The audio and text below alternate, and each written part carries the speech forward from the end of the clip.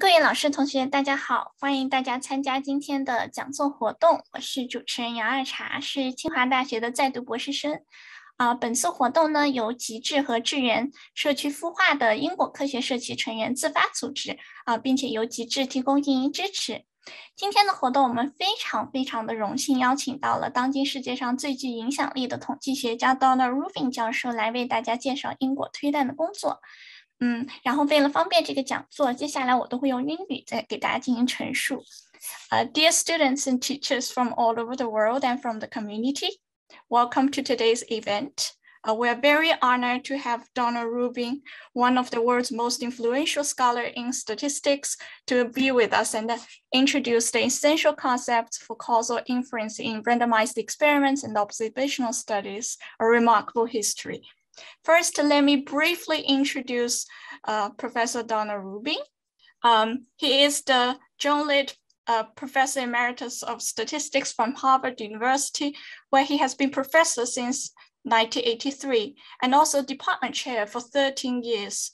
He also holds professorship at Yale Mathematical Sciences Center in Tsinghua University and Murray Schusterman Senior Research Fellow at Fox School of Business, Temple University. He is the winner of Wilkes Medal, Parsons Prize for Statistics Innovation, George W. Snedecor Award. He has been elected to be a fellow member, honorary member of American Statistical Association, Institute of Mathematics Statistics, International Statistical Institute, American Association for the Advancement of Science, American Academy of Arts and Science, European Association of Methodology, British Academy, and the US National Academy of Sciences. As of 2021, he has authored and co-authored over 400 publications, including 10 books, and has 4 joint patents. And for many years, he has been one of the most highly cited scholars in the world, with currently over 350,000 citations from Google Scholar. And we're also very honored to have 3 discussant speakers with us. They are Professor Zhou Xiaohua, Andrew Zhou from Peking University. He's the PKU Chair Professor and the Chair of Department of Biostatistics in Peking University. And Xiliang Zhao, Professor from the Wang Yanan Institute for Studies in Economics and from Xiamen University. And also Professor Cui Peng, from Association Professor with tenure in Tsinghua University. Now, without further ado, let us give a warm applause and welcome to Dr. Rubin and to have him introduce for us the causal inference. Okay, so these slides were created a few months ago. Well, first I want to thank the organizers for inviting me, and I'm very pleased to be able to give this introductory lecture. Another comment that's relevant today, but that is not relevant, was not relevant when I made up these slides, is that within the last week, my co-authors on a causal paper just shared the Nobel Prize in Economics. It's Josh Angrist and Guido Imbens. Just about a week ago, got a Nobel Prize in Economics, basically for work that's completely consistent with this framework that I'm going to describe here. And actually, both of them gave me phone calls the day that I got the Nobel Prize, because it's an impressive event. So in addition to being this interpretation of essential concepts in causal inference, I think now it's pretty much become the standard approach, at least in economics and parts of medicine. So I think it's the talk is even more relevant than it would have been even a few weeks ago. Okay, so the title is Essential Concepts for Causal Inference in Randomized Experiments and Observational Studies, a Remarkable History. And a couple comments about the title. What I mean by essential concepts is ones that you need and you get rid of the clutter. So for example, I'm often asked about the graphical approach to causal inference. And in many cases, other approaches than the one I'll be describing here can be useful for communicating ideas, but they're not essential. And the sense of essential here is like the mathematical sense of essential. So if you leave out a condition in the theorem that makes the condition false without that condition, then that's essential. And if you add stuff that's not essential, so for example, if you say you have a right triangle and with two sides equal, so it's an isosceles right triangle, and you say twice the square of the short sides equals the long side, well, that's true, but it has clutter in it because you're putting something in that you don't need, because it's any right triangle for which that's true. So, and why do I call it a remarkable history? Well, as the idea will be developed here, what you'll see, at least from my perspective, is the history of the formal history is very recent. So you can trace the intuitive idea of causal inference back for thousands of years. But the formal mathematical history is really, in my mind, remarkably recent, meaning it's a 20th century idea that's related in some ways to another set of remarkable ideas having to do with quantum mechanics. Basically, the idea that you can define two things, each of which can be measurable. You can actually observe, but you can't observe them simultaneously. And that's what I regard as one of the essential ideas of causal inference, as reflected especially in the mathematics of the 20th century. Okay, next slide. So a prologue to causal inference is my sort of exposure to what I regard as science. As a kid, like many kids in high school, I was interested in math and physics, but far more physics than math. So when I went to college, I went to Princeton University, which I entered in 1961. And the first physics course I took with a relatively famous physicist named John Wheeler. John Wheeler was a colleague of Albert Einstein's. And so they were in the physics department at the same time. And he was also well known for, he's attributed to having made up the name black holes.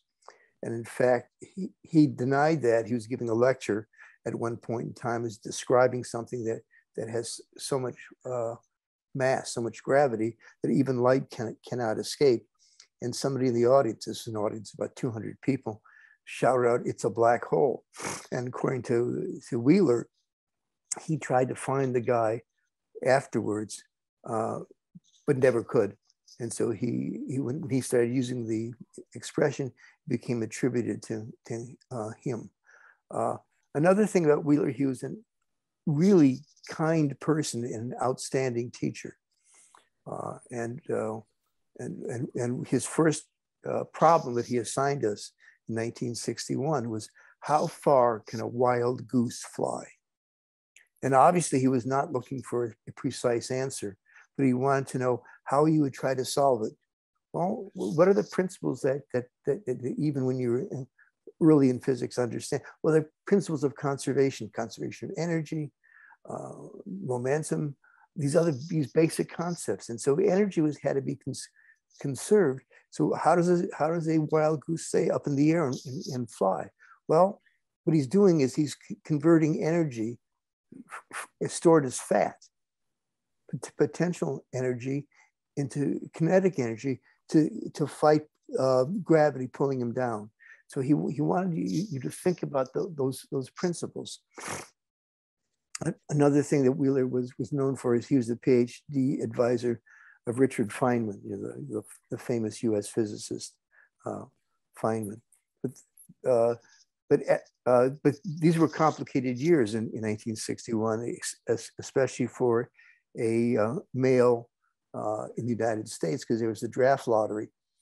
And in order to stay out of the draft, in order to avoid tromping through the mud thousands of miles away, you had to stay in school. And so at that time, if you were going to be in getting a PhD in physics, pretty much the job market looked like you, even if you got a PhD, you had to be in nuclear physics.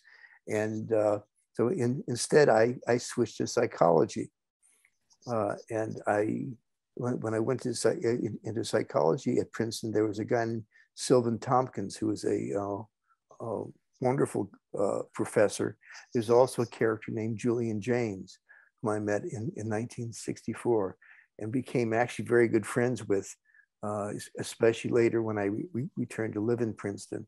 And we became very close friends and talked about lots of ideas. And one of his critical ideas was consciousness. What makes human beings different from other animals? And he wrote a book that was published in the 1970s called The Origin of Consciousness in the Breakdown of the Bicameral Mind. And this book actually advanced a thesis that consciousness was special to humans and is not possessed by animals, because they had two hemispheres. Well, all brains have two hemispheres, but humans developed the art of communicating between the two hemispheres, which are really independent. They're only connected with the ganglia of nerves at the base of the brain, at the top of the spine, called the corpus callosum. And these two hemispheres communicated almost independently through language, that they zapped messages back and forth. And so his version of consciousness was that people had these two hemispheres talking to each other, almost as if they were, and the fact that pre-conscious people would hear these messages as messages of gods. And this was very influential on my thinking, and psychology became very interesting to me, because all science, everything mathematics, even formal logic, is obviously filtered through our brain. So could you go back to yes, I'm not done with that yet.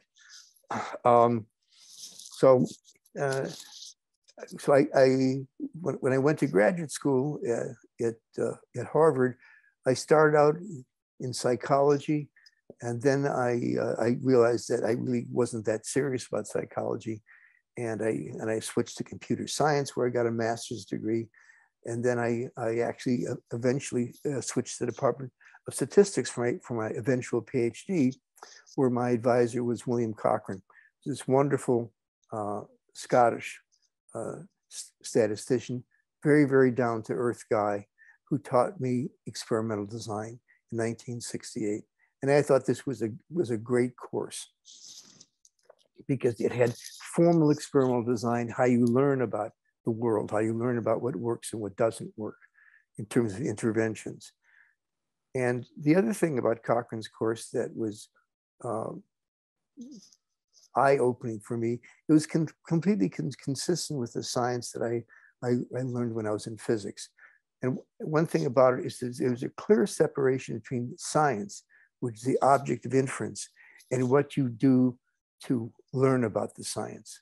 So what you do to learn about science is you intervene in the real world in some way. So you intervene to measure aspects of science, of the world at one point in time. So when you intervene, you have to change something. You have to either observe something, which, throw photons at it or something. So what you try to learn about is the object at a point in time, at one instant, and you learn about it through what you observe at a subsequent instant.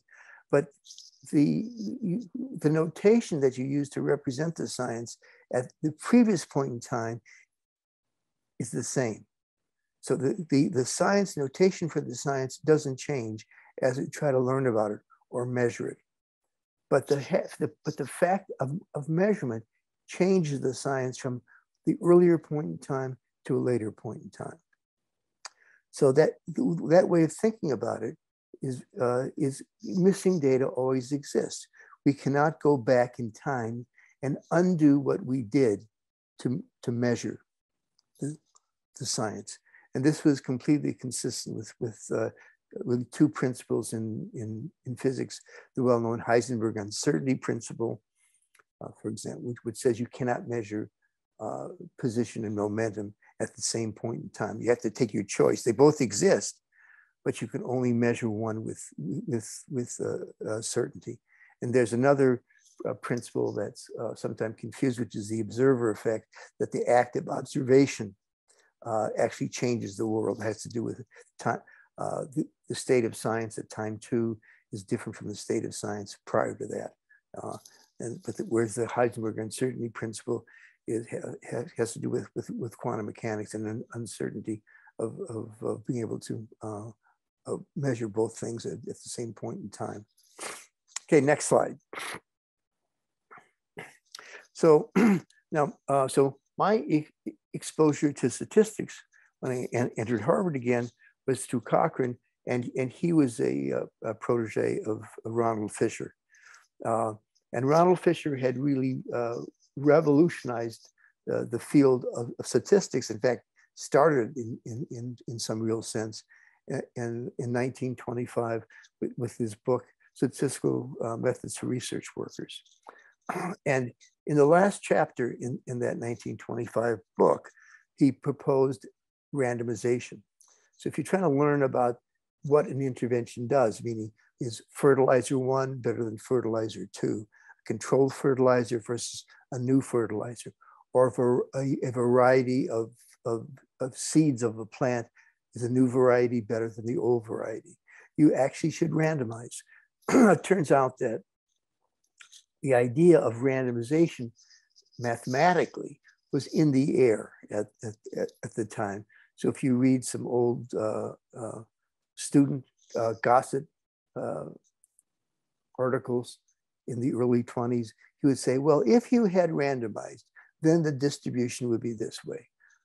So this sort of was in the air at Rothamsted, at the Rothamsted Experimental Station, where they were doing studies of different fertilizers and different breeding of plants and animals. and the idea of actually randomizing was and thereby you created balance on all pre-treatment variables in expectation. So the fact that it created balance was in these articles, in various expressions. But Fisher said that, I know that's what the mathematics says, but I'm saying you should actually do that. You should actually toss coins to assign treatments. And no one had actually done that, as far as I can find. Before, there's some debate about that, but I will say a little about that in the subsequent slide. Now, there was recondite advice at the time that if you had unbalanced covariates, so an important pre-treatment variable that was unbalanced between a treatment group and a control group, Fisher actually said he would re-randomize. Now, he didn't write that, and I can't find that advice anywhere. So you got a bad randomization, meaning, for example, in the study of hypertensive drugs, where they have males and females, if you did complete randomization, it's possible that all the males would get an active treatment and all the females would get the controlled treatment. Bad advice, bad randomization. So the advice was from what Fisher wrote, just live with the randomization, because that's what underlied all the mathematics, like the F distributions and T distributions. But when I talked to Cochrane about what Fisher actually would do, he would re-randomize. He would throw away the bad randomized allocation and look for a better one. At the time, the theory was complicated because you didn't have the usual symmetry arguments working for you. They were actually, it led to truncated distributions, for which the computation was back then impossible. but the theory and application is now being pursued because the computing is much better than it was. That's being pursued in a series of articles I wrote with a former PhD student, and it's being pursued in other work that I'm doing with other people. And it's being pursued because the computation is possible. Now, if you did get an acceptable randomization and you were living with it, how would you do the assessment of was there a causal effect?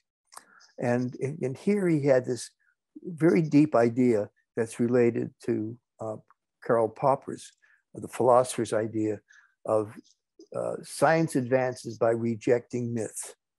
And so what Fisher did is he had this method of inference where you hypothetically re-randomize. You look at the data, you put down a null hypothesis and a hypothesis that you want to prove is wrong.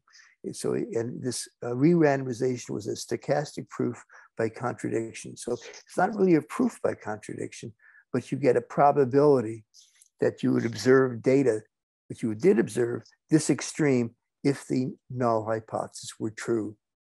I think it's a brilliant idea that led to a sort of a deceptive version of it, which is the Neyman Pearson ideas, which I think are not nearly as sharp. And I think that this proof by contradiction, it can be embedded within a Bayesian framework. And I wrote about this in an Annals of Statistics paper in 1984, where I called it a posterior predictive check, or where the p-value, in fact, is a posterior predictive p-value, where instead of having a sharp null hypothesis, what I mean by sharp is there's no missing data anymore. So you can fill in all missing values. But instead of having a sharp null hypothesis, you can have a stochastic null hypothesis. So it becomes a Bayesian posterior predictive p-value. But Fisher, even though he was never formal about this idea of an alternative hypothesis, because he said, I have no problem in choosing a test statistic, you just do it. He clearly understood this a non-null causal effect, because in this 1918 paper, years before 1980, the 1925 book, he has this direct quote: "If we say this boy has grown tall because he has been well fed, we are not merely tracing out the cause and effect in the individual instance. In this particular case, we're suggesting that he might have quite probably, not very well written, might quite probably have been worse fed. And in that case, he would have been shorter." So he's comparing the boy's height being well fed with his hypothetical height had he been poorly fed. So he clearly has this idea of an alternative hypothesis. Here, the alternative is being poorly fed, because what's observed is being well fed. But he never had any explicit notation, never any mathematical notation for formalizing non-null causal effects.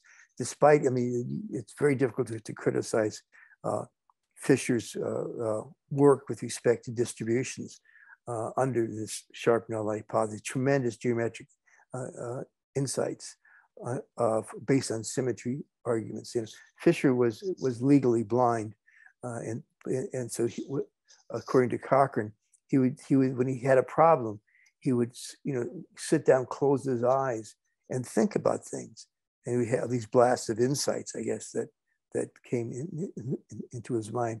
So where do we get the notation that arose in the textbooks in the mid 20th century, like in Kempthorne? Next slide.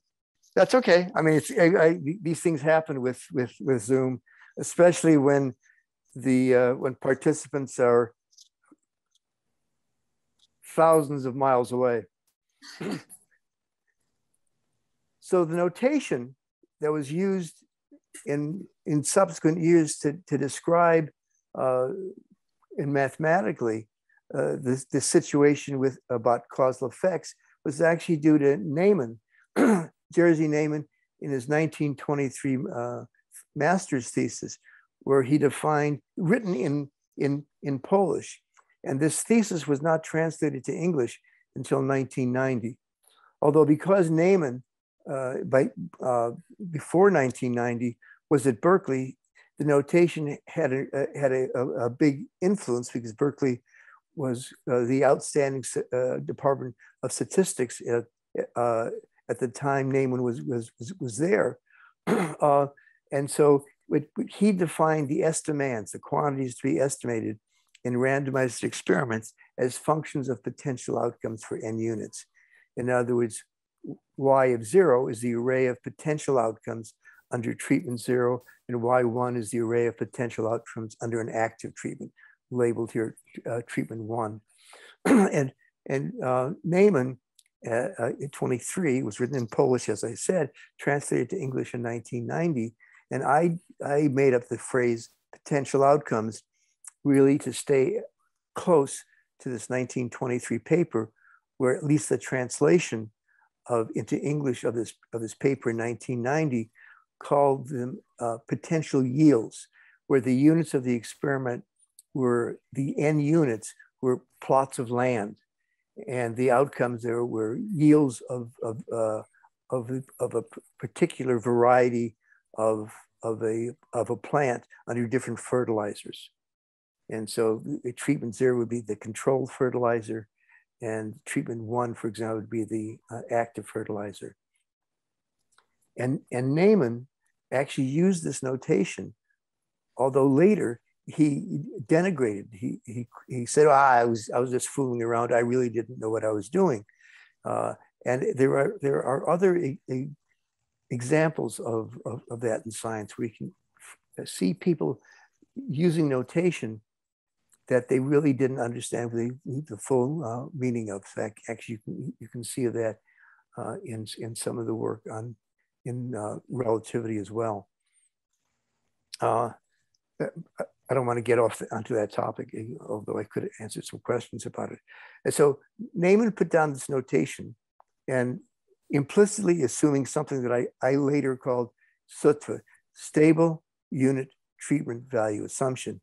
And all this means is that if I have y, which is the outcome for plot I, so I indexes the plots, and w indexes the different treatments, so that's a function of I and w. That's all that's to mean. It's a well-defined function so that you can have that notation.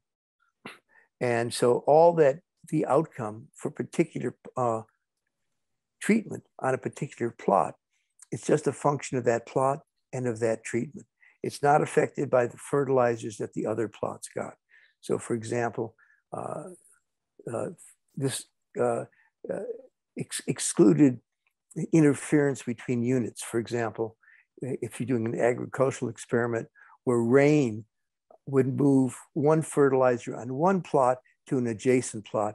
So the adjacent plots not only were affected by the fertilizer they received, but by fertilizers adjacent plots got.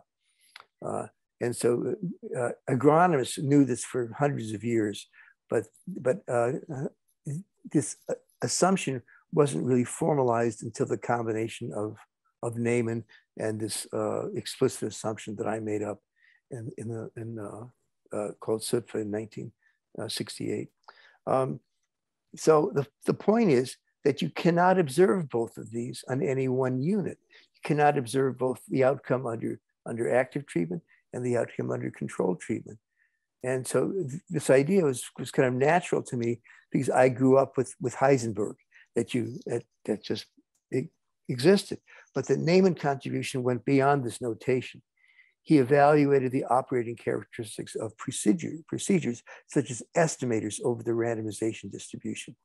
So he said, okay, I observed this under the, what would be the expectation of a statistic, an estimator, such as the observed outcomes, the observed potential outcomes under active treatment minus the observed potential outcomes under controlled treatment. That's a statistic being a function of observed values. But now we'll see what I would have observed under all possible values. And I can derive operating characteristics for such as unbiasedness of this difference in observed sample means. Very important idea, which eventually led to all the Neyman-Pearson stuff. He also worried about the role of non-additive unit level causal effects. An additive unit level causal effect is the difference between yi of 0 and yi of 1 is the same for all I.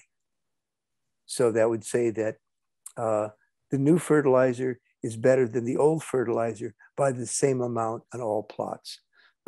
And Neyman worried about that in 1923, because he not only defined unbiasedness, but he eventually defined what later was called confidence intervals. Now, in later years, he denied the lack of understanding in 1923, pointing out that the definition of the potential outcomes was an important idea. But he said, I really didn't understand the real depth of randomization because I never advocated it. It was Fisher who advocated randomization, actually randomizing plots, not Neyman. Next slide, please. So comments on these insights. Well, these are 20th century insights, at least as far as I can see. I've looked a little bit. I'm not a really in-depth historian like Steve Stigler, my former colleague at the University of Chicago, but I think I can't find any corresponding insights in science where you define an estimand, quantities you want to estimate in terms of measurable quantities, but these are individually measurable, but they cannot be simultaneously measurable even theoretically. I really think these are really 20th century insights that seem to be floating around Northern Europe at the time. Was Fisher really the first to have these? Well, Steve Stigler likes to point to an American psychologist, philosopher, Peirce, whose father was a mathematician at Harvard in the late 19th century, who was writing about unbiasedness from taking representative samples. Very, very close, but as far as I can see, there's no use of the idea of randomization as a basis of inference the way Fisher did. But anyway, after Fisher proposed randomization in his last chapter of Statistical Methods for Research Workers, randomized trials quickly dominated agricultural and animal breeding in the United Kingdom and became even dominant in the United States in industrial work. More applied work was done, for example, by Oscar Kempthorne, Bill Cochran and Gertrude Cox, George Box, wonderful work by Box in industrial experiments. David Cox wrote a wonderful textbook, 1958, on planning experiments. And supporting more mathematical work, almost pure mathematical work, was done at the Indian Statistics Institute, which is founded by Mahalanobis. Work was done there by R.C. Bose, Nair, C.R. Rao, who is still going strong in his 100th birthday. He had his 100th birthday, or 101st, I think, a few weeks ago. And subsequently, randomized controlled trials entered Western industry. They started doing industrial experiments. And at the end of the Second World War, when the West, the Allies, had completely sort of destroyed Japan at the end of World War II, we sent Edward Deming. The West sent Edward Deming to help rebuild Japanese industry, and through the use of quality control in experiments and randomized experiments. So the combination of randomized experiments, and especially with the idea of quality control, Japan has given a Deming Medal for quality control since 1951. But the insights that were exposed in this work with randomized trials were really limited at this time to non-conscious units, plants, animals, or industrial objects like widgets, various mechanical things that we build, or paints. They would do experiments on paints for painting the dividing lines in roads, for example. Next slide. The transportation of these insights to randomized controlled trials with conscious units came before the transportation, well before the transportation of these insights to non-randomized studies. Now, in medicine, my understanding is the first randomized experiments were done in the United Kingdom in 1946, the Medical Research Center, and a guy named Sir Bradford Hill on the Streptococcus, where they have antibiotics, the study of antibiotics. They actually did a randomized experiment. Another early big randomized experiment was Salk vaccine, where it was like thousands of people. That was done in 1954. It was actually a randomized experiment with conscious units, and they actually used blinding them. The idea that you don't tell the patient which or the kid in this case, which vaccine you're getting, the active vaccine or placebo vaccine. And in the 50s, in mid and late 50s, the United States Food and Drug Administration, it became almost wedded to the use of randomized experiments. And so randomized experiments entered pharmacology. And before this, before the 1950s, and Paul Meyer was my colleague at the University of Chicago, was the main instigator of this. He really sort of fell in love with randomized experiments. And when I say falling in love, I think there was an overzealous adherence to the intention to treat principle to estimate the effect of the assignment to treatment rather than the effect of assignment and receipt of treatment, which I don't think was very wise. So the idea of intention to treat is you analyze the data the way the units got assigned, not what they took. And I think this is a very relevant comment now, because I view the recent Nobel Prize in economics, which is given to my co-authors, Angus and Imbens, and David Card, for actually implementing a study in a non-randomized, inference in a non-randomized study.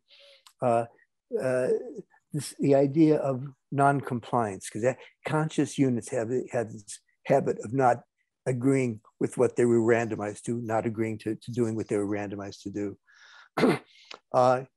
And the interesting thing is, but there's no use of these Fisher-Neyman insights or the notation in non-randomized trials. In fact, it wasn't used at all, I think, until I proposed using it in a 1974 paper. So for example, if you look at the 1964 US Surgeon General's report on cigarette smoking and lung cancer, very important study, everything was done by regression. In fact, ordinary least squares regression.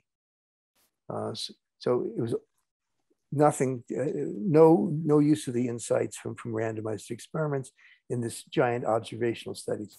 And in fact, regression was used everywhere: epidemiology, economics, social science, psychology, sociology. They all used regression with the potential outcomes replaced by the observed outcome with an indicator WI for each unit for which treatment they got. So they would do a regression of the observed value, this YI obs, that's the observed value for each unit, on an indicator variable WI and covariance. But this notation violates this principle that I learned when I was a kid, that you separate the science from what we do to learn about the science. So this y-obs notation became completely prevalent for dealing with non-randomized data, starting actually at the end of the 19th century with doing regression. There's an old paper by Ewell on how you do this using this observed value notation and regression. Next slide, please. So it turns out this sequence of papers came to be called the Rubin causal model. It's a name Paul Holland made up in his 1986 Journal of the JASA, American Statistical Association paper. Rubin causal model, which I sort of proposed this model in a paper and I wrote in 1974. There's a follow-up paper in Proceedings in 75, paper on missing data where I called missing data in a randomized experiment should be treated as missing data, even from a Bayesian point of view, from a frequentist point of view, talked about how randomization inference is basically based on missing data, followed up with another publication, 1977. And probably in some sense, the most complete paper was in 1978 in the Annals of Statistics. It was on Bayesian inference for causal effects. And the contributions of this paper, I think, somewhat were beyond what Neyman did, but certainly built on Neyman's notation. This notation of potential outcomes define causal effects in all situations, not just in randomized experiments. In other words, the idea that you can separate the science from what you do to learn about the science says you first define what you're trying to estimate. And in an observational study, you're trying to estimate the same thing you're trying to estimate in a randomized experiment. You're just intervening in different ways. Actually, Neyman, when I had an office next to his at Berkeley, disagreed. He said, no, you can't talk about causal effects without randomization. You have to have randomization, even talk about causal effects. Otherwise, it's too speculative. So instead, Neyman said, let's talk about the stars. Another contribution of his paper was that you needed an assignment mechanism for causal inference. So an assignment mechanism is just a generalization of randomization. So it's the probability distribution for the treatment indicator given the covariates and the potential outcomes. So that's probability of W given covariates X and potential outcomes Y0, Y1, with a general dependence on Y0 and Y1. And I defined unconfounded in I guess, 74, I think, to be when this assignment mechanism doesn't depend upon the potential outcomes. And you know it doesn't depend upon the potential outcomes in randomized controlled trials because you did the randomization. And it was you couldn't see the potential outcomes and you didn't use them, and you didn't use any unobserved predictors of potential outcomes. For Bayesian inference, I defined this concept called ignorable, where the assignment mechanism just depend upon observed values, for example, in sequential randomized controlled trials. So that and this potential dependence on y-obs, on the observed value, as in you doing a play the winner randomization. So you randomize the first unit, but after the first unit, you change the odds in getting active treatment versus controlled treatment.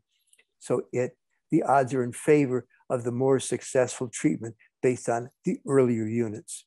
So here y-obs refers to all the observed values of y0 and y1. And of course, in Bayesian inference, you have to model the science in addition to the assignment mechanism. Now, and I called ignorable because that factor in the likelihood or the posterior distribution can be ignored and you get the same inference, and you get the same answer. So the assignment mechanism creates missing and observed potential outcomes. And I say an artistic touch is needed here because all models are wrong. You know, that's an expression that goes back to George Box. or before that, von Neumann even said that the real world is much too complex for anything but simplified models. So if the math was too hard for von Neumann, then it was obviously too hard for mortals. So that the idea of models that we use in science are always wrong. They're always too simple. I say an artistic touch is needed here. And there's a great Picasso quote. I don't know if I have it here, but it's he's talking about computers. And Picasso said, computers are worthless. They only give answers. And Picasso's point, I think, is a great expression of the field of statistics. The thing that makes statistics artistic is you have to posit models. And you know these models are wrong, but they're working hypotheses that have to be discarded as you go along. Next slide, please. So the fundamental problem facing causal inference, which is an expression I made up in the 1975 paper, it's a missing data problem. And Paul Holland had a more eloquent way of saying this in his JASA paper in 1986, but it's an expression that was in this 75 paper. So for each unit, and here we have an example with n units and either a control treatment 0 or an active treatment 1, you get to observe either y1 or y0. You can't observe both. And the random assignment of active versus control means a representative sample of yi1 will be compared to a representative sample of yi0. Obvious? Well, once you put down the notation, it's obvious. Notation with the question marks and the checks. It's obvious, but you have to have Neyman's notation to do that. And you have to have the idea this notation applies beyond randomized experiments. And then you have to have the idea that you need a model on this assignment mechanism that creates missing and observed data in order to draw inferences about the missing potential outcomes. So I think that was an important insight. And in fact, I think it's the basic fundamental idea behind this year's Nobel Prize in economics, because David Card was actually doing causal inference in a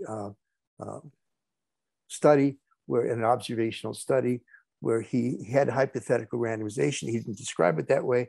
Hypothetical randomization of fast food restaurants in New Jersey versus Pennsylvania.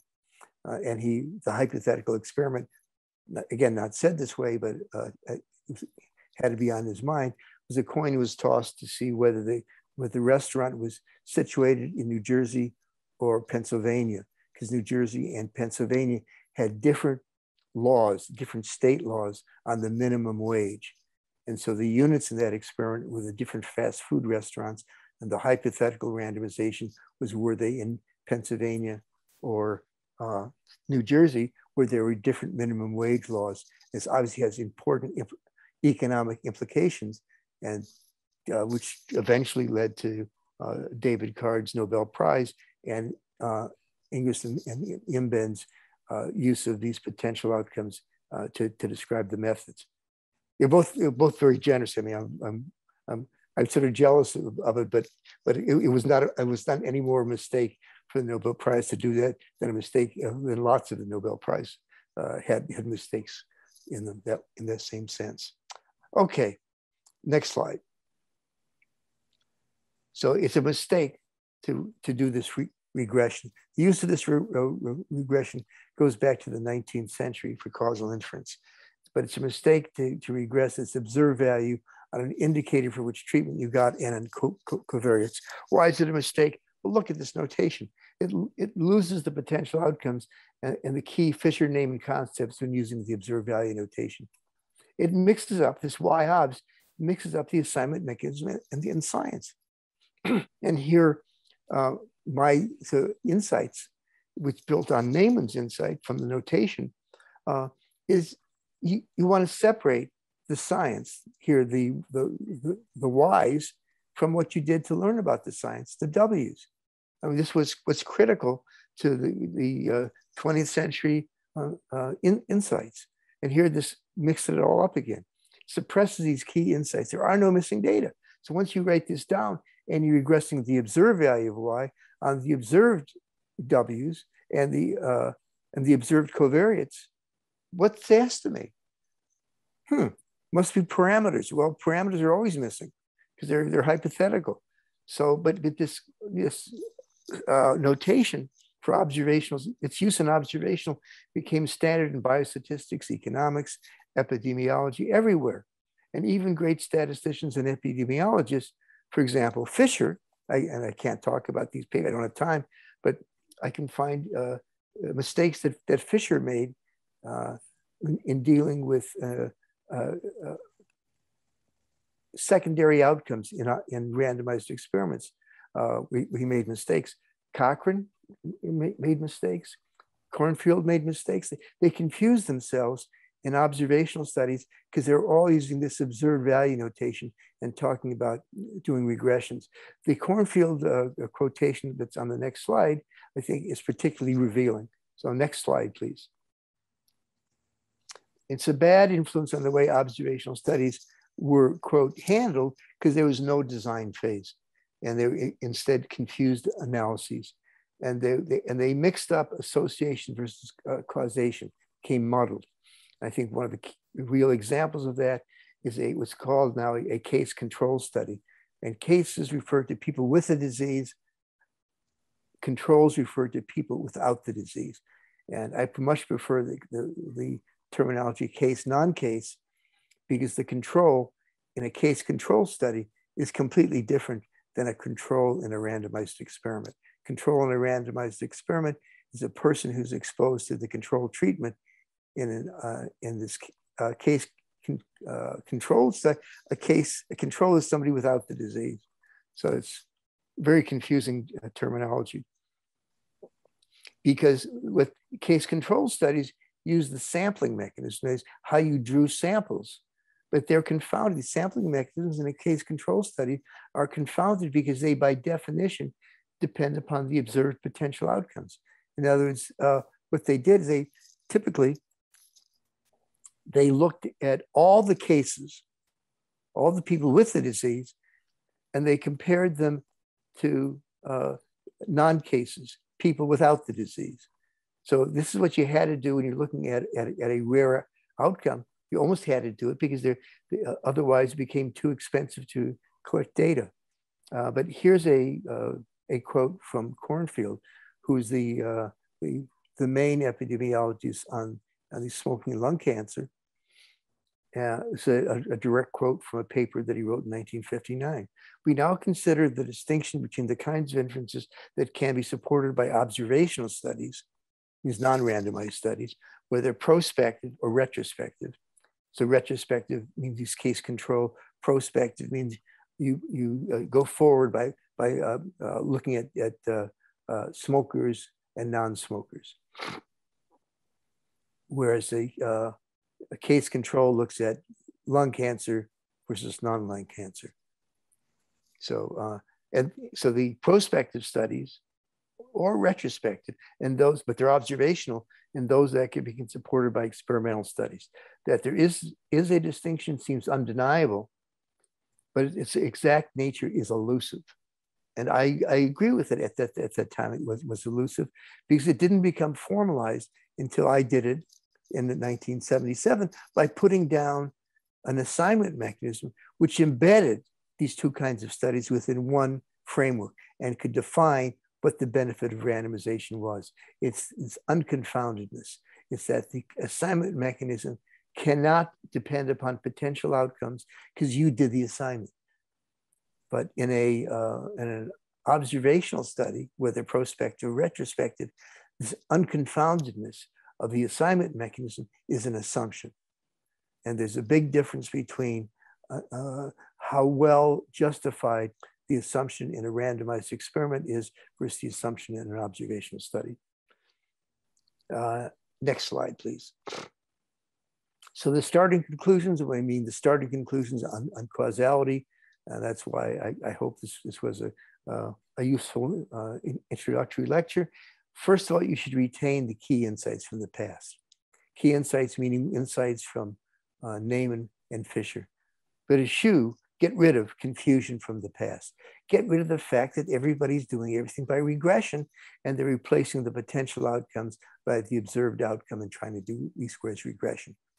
Another important conclusion is to realize that the ideas behind randomized controlled trials are extremely recent. People have been talking about causality for thousands of years.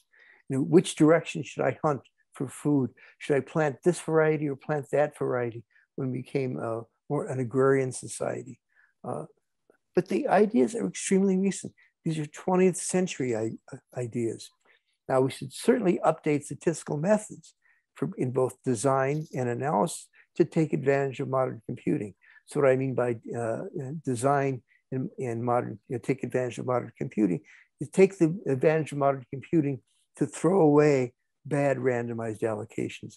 Use machine learning ideas to draw thousands of randomized allocations and then compare balance on zillions of covariates and understand the geometry behind that, and then throw away the bad allocations. And you should encourage mathematical precision, especially in notation and logical flow. So I don't care about mathematical precision in these stupid theorems about asymptotic balance and stuff like that. Take advantage of modern computing and stay with finite sample methods as much as possible. And this precision in thinking and in logical flow can have critical consequences in challenging applications. For example, now in placebo effects, I think one of the really important areas of advancement can build on some of these ideas of placebo effects using this notation of potential outcomes, and for which I think this Nobel Prize was recently given. Okay, so I think I probably have run out of time, if not more. It's 4 minutes after 10 as I get. So I will let our host say how we should proceed. I thought we have the next slide. Oh, yeah, that's right. The last slide is Yes. some newer general ideas. Okay, so this and here is really this idea of propensity score for designing studies, both experimental and observational studies. This idea that you summarize all zillions of covariates by a low dimensional summary. So this is tied to machine learning ideas, and use these both for designing experimental and observational studies. So this propensity score idea is due to this paper by Paul Rosenbaum, and I wrote in 1983 that you can design observational studies and propensity scores because they are not a function of potential outcomes. They can be used in design. Much more important idea than its use as an analysis tool. And re-randomization experiments to avoid unlucky allocations. And this is an expanded template for observational studies. It's another joint paper with a sequence of papers. Another really important idea is what Konstantin Frangakis and I called principal stratification, which generalizes this idea of instrumental variables from economics.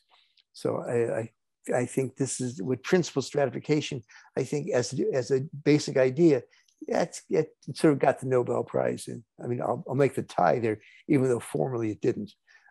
Principal stratification with complications that deal with not only non-compliance, which is the instrumental variables setting, but basically this Rubin and Thomas paper and placebo effects. This is this paper I recently wrote, where that generalization is made using actually, this is a paper, says that when you're doing randomized experiments that's currently done for a new drug, for example, the way it's done, the placebo-controlled trials, and the fact that placebo effects, meaning that people think they're getting the active treatment, and that affects the outcome. And if you do a placebo-controlled randomized trial, and now you approve a drug, when people are taking an approved drug, they know they're getting an active treatment. When you fill a prescription, you know you're not getting a placebo. We're treated in practice are getting the placebo effect in addition. And what that leads to in practice is higher doses of drug than what you need for the outcome effect. Because the effect on the outcome, you're already getting the placebo effect when you go to a drugstore and you fill a prescription. So in practice, I think 80 or something like 50 to 60% of drugs as approved by FDA from placebo-controlled trials are ratcheted down in the future based on observational data, saying the doses were too high, led to too many side effects. But the dose that's approved for practice is the dose that was used in the placebo-controlled trials. But when giving that dose, the units, the patients, what you observe is that in addition to the drug effect, you're getting the placebo effect. So the drug that's being assigned is too high because it's being assigned to get the effect, the real effect of the drug plus the placebo effect. So this 2020 paper that I wrote that's published in Andrew's journal, I believe. No, it's the Japanese journal, Kazuo Shimashu's journal. Actually, is about the topic. I'm going to have other things to submit to Andrew's journal on this topic. I think it's a very important topic. Okay, I think I'm finally done. Yes. And thank you for your patience as we struggle with the slides. Thank you so much. And sorry for the slides. It's been too excited to see you today. Very kind. Thank you. Okay, so the next part of the seminar will be the photo session. Please, all the guests, open your camera, and then we're going to take a group photo. 那个下面我们将拍一个集体照，然后请各位同学和老师打开你们电脑前的摄像头，然后露出你们灿烂的微笑。我们大家来和 Rubin 合一个影。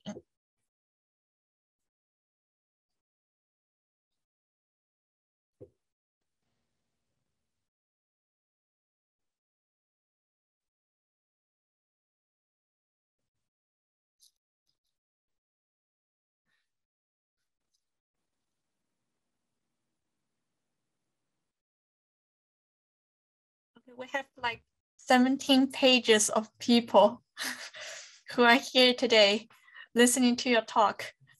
That's nice. Yeah, we have like 500 people today. That's a lot of people. It is. We have crowds of guests here. Thank you so much, Rubin, for the wonderful talk. And also, sorry for the slides being stumbling. That's okay. But it's very, very nice to have you here. And now let's move on to the discussion session. Please turn off all of your cameras. I saw a lot of friendly and familiar faces here. 请各位把那个摄像头关上，我们稍后会把合影发到那个英国科学社区的群里。好嘞，谢谢，请各位关上你们的摄像头，然后这样我们可以继续接下来的环节。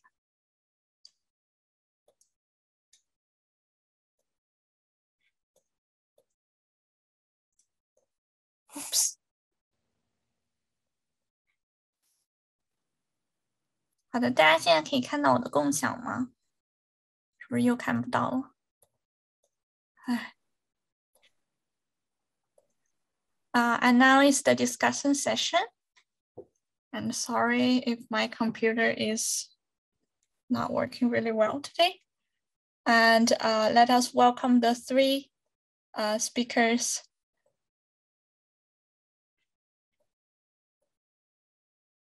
Let us welcome our three important guests for today's session. There will be Professor Zhou Xiaohua. I saw your camera is on. Andrew Zhou and Professor Zhao Xiliang. 赵老师现在在线吗？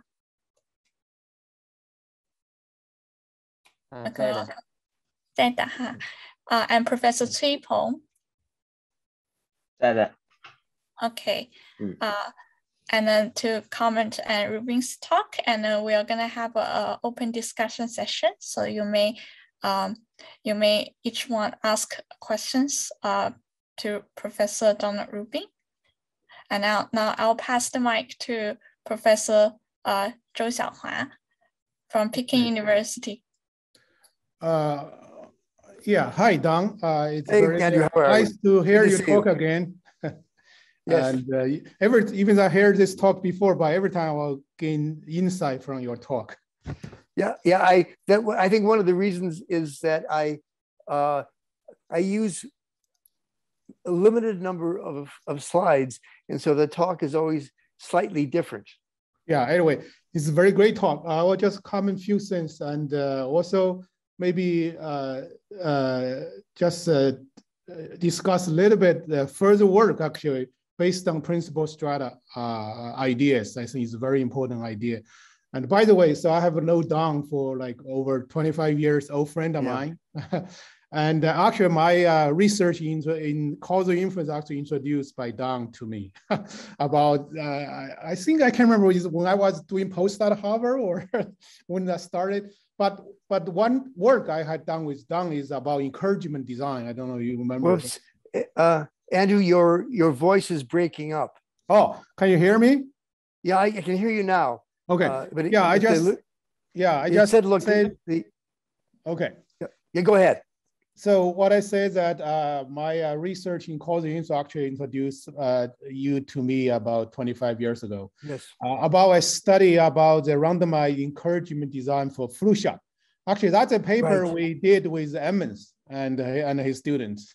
That's right. You remember that? Yes. And then actually that's a great work, and then got the award from I think International Bayesian Society. Yes, that's right. Mutual award.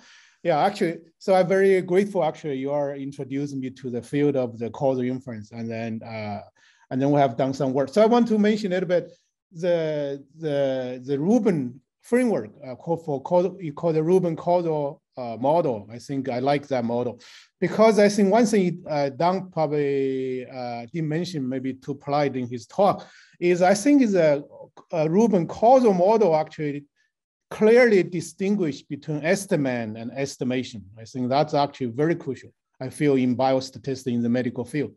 So what that means is the estimate is quantity is determined by science. So scientific question you want to ask.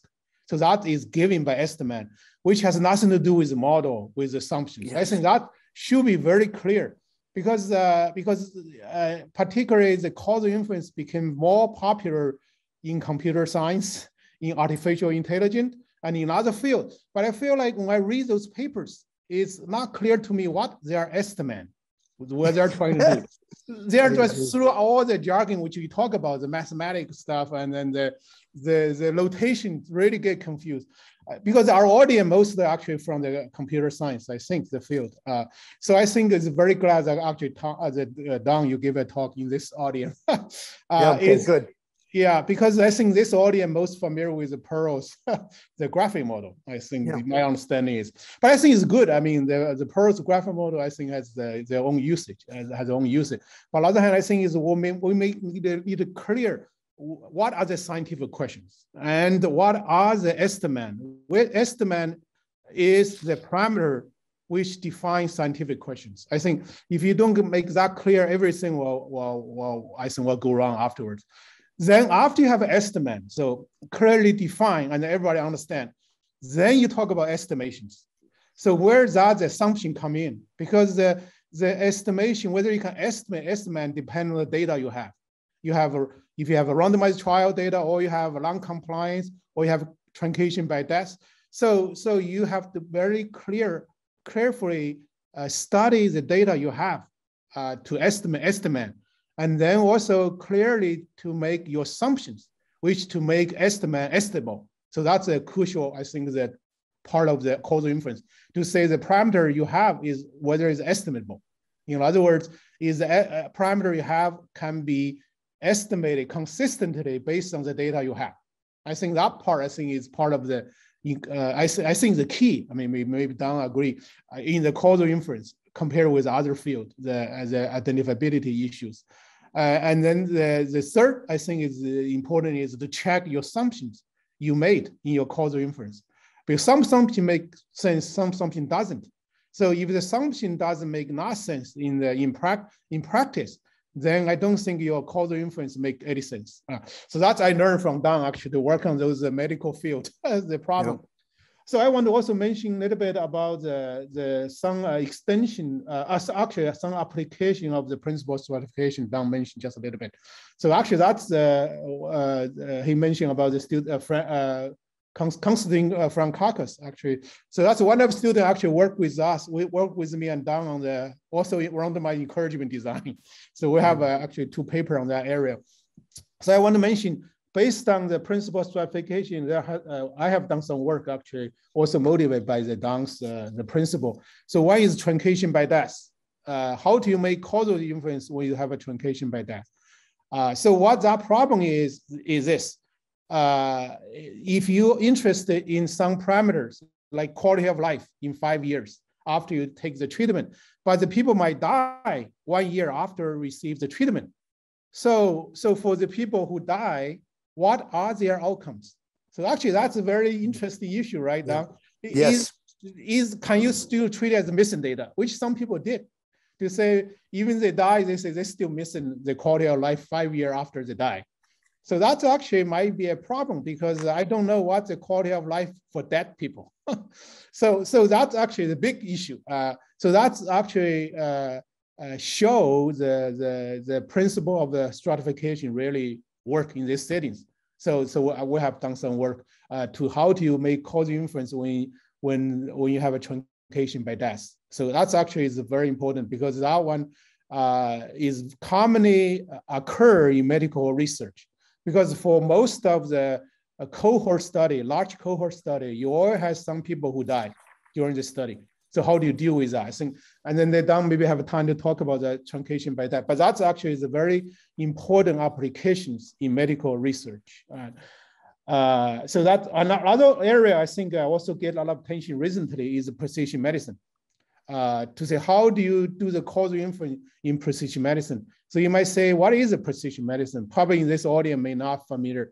So precision medicine is like this.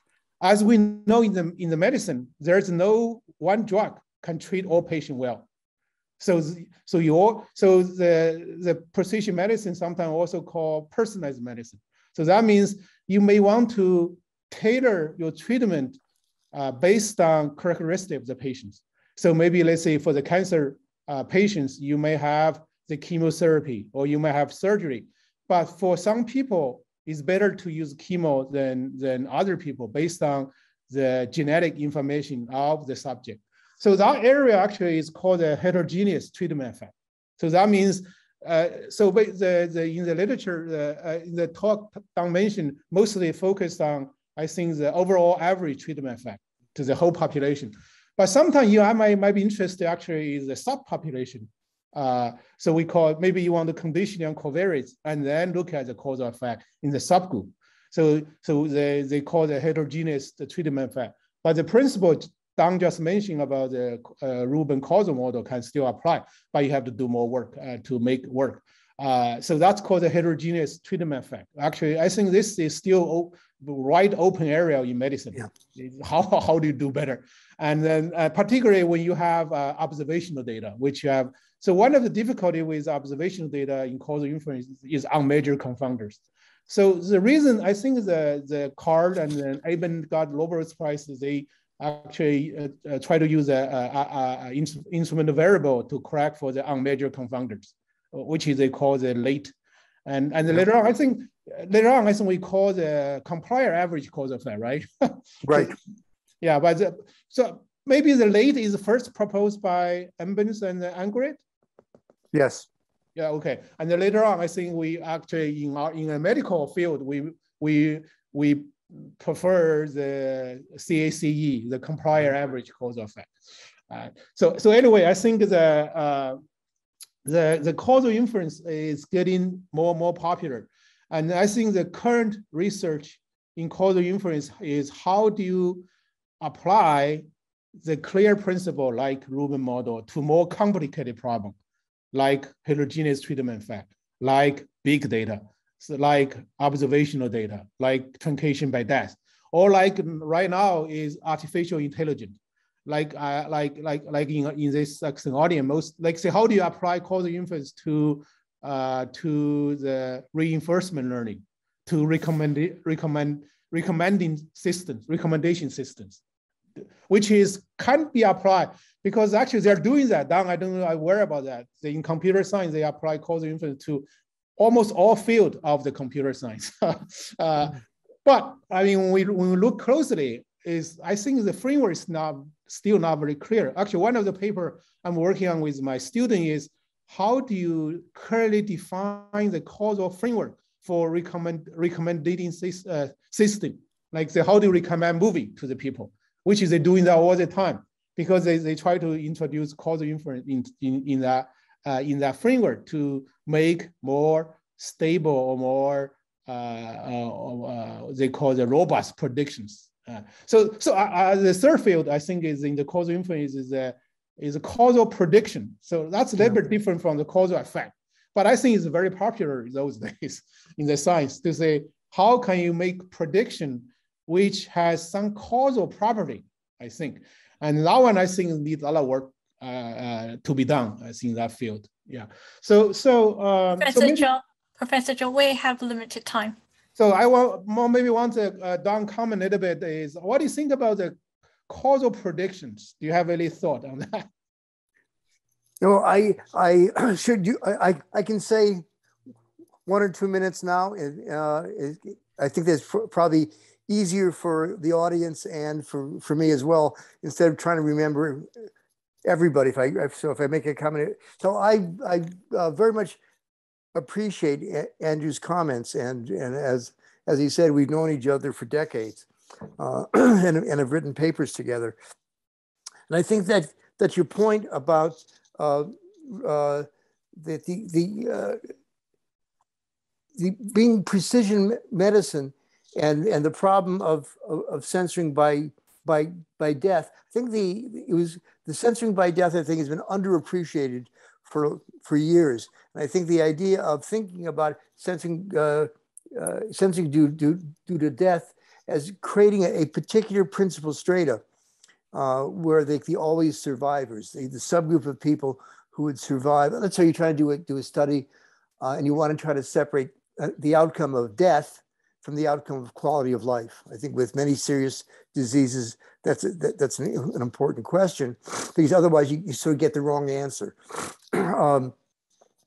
Because if you want to look at the effect of an intervention on quality of life, what do you do with people who died? Well, if you just throw them out, then you can get completely the wrong answer, especially if if one treatment kills people who are weak, and then the other treatment looks better because it lets them survive. So it's just, you've got to worry about both outcomes, the death outcome and the quality of life outcome. And I think that there's a lot of work to be done there. So I second Andrew's comment about that this perspective has a lot of things to offer. Current studies in medicine where those are critical attributes. Also the comment about precision medicine. certainly I'm aware that the idea of precision medicine is especially important when treating patients. You don't want to treat everybody the same. But one of the ideas of precision medicine is you want to obviously have a different treatment for different people, and there the complication is principal strata are only partially identified. So but here's where the role of covariates can be really important, and I think there's probably maybe the most relevant paper is one that on this topic is one that I wrote with Fabrizio Miele and some of her students, her Italian students. Is here where is this published? I don't remember right now. But the idea is that the covariates help to predict which principal strata you're in, and obviously in medicine the principal strata help define which treatments work for which subgroup of patients. So I think that's a terribly important idea. And maybe I'll stop there to make sure we have time, because I can always come back at the end if there are things to say. Actually, Professor Cui is also very interested in this question. Professor Cui, do you want to make a comment? Yeah, sure. Hi, Dom. Hi. This is Peng Cui here. I'm in the computer science department in Tsinghua University. Actually, we are in the same university now, right? Yes.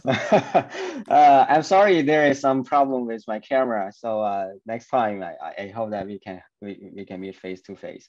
My question is that actually in the recent years, that there is a very obvious trend that in the machine learning community, many researchers, especially very, famous researchers in this field, start to talk about causality, right? We need to embrace causality in the machine learning. Actually, from the 2016, we just start to think about, so what's the limitation and what's the problems that today's machine learning framework cannot solve in the end. Actually, we find that there are several problems like explainability and also the stability problem, the generalization to out of distribution, and also fairness issues. Actually, we think that when we trace back, all of these problems are the root cause of these problems is just that in the learning framework, we didn't even try to differentiate the causality and also the correlation. So because Yes. in the big data, we just absorb a lot of spurious correlations in our model. So that directly lead to these problems. I just want to listen to your thoughts and comments on this trend. And also the second question is, when we try to do this, when we try to embrace the causality into the learning, some researchers just use, for example, the structured causal model. And our group actually borrow a lot of ideas from the Rubin's causal model, the potential outcome framework. So actually we are not that confident because we are just halfway. We stand in the machine learning community, we just halfway with respect to the causal inference community. So we just want to listen to your advice from your perspective. So how can the potential Rubin's causal model help in the machine learning tasks? Thank you. Sure. Yeah, I'll say just a couple of sentences now about this. I think one of the critical things, and over the years I've done a variety of consulting, and very often the main effort is at the front, meaning at the beginning, when trying to understand exactly what the question is being asked, and try to get investigators away from talking about very sort of theoretical things, and and get them to address what they can do. So Well, if you're talking about causal inference in machine learning, computer science, real world, what are the collections of interventions that you can implement? I don't want to talk about the theory, because the theory will follow from the question that you're trying to address. If your eventual answer can't help doing what you want to do, it's worthless. So I think that that's one of the important ideas from this 20th century ideas of experimentation is you should try to experiment on things that you can actually do. So in the computer science world, what can you actually do? What are the interventions that you can implement? Now, when thinking about that, implement in the context of a randomized experiment. So what are the interventions that you can actually create and do? And then what are the outcomes that you want to achieve? So now I think the internet kind of experimentation is far more complicated than the classical ones for one primary reason. Everybody's interfering with everybody else. It's very hard to get discrete, non-interfering units even if you can do the randomization. And there's only one real study that I've been actively involved in, which is something that I didn't refer to here at all, but it has to do with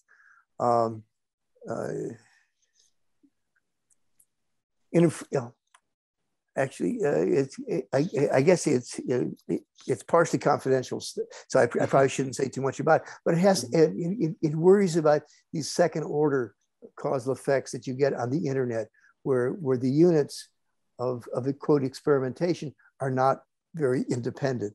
And so I guess my general advice to people who are thinking about it in terms of internet experiments is to decide, first of all, what the interventions that are possible to do, and then how to deal with the interference.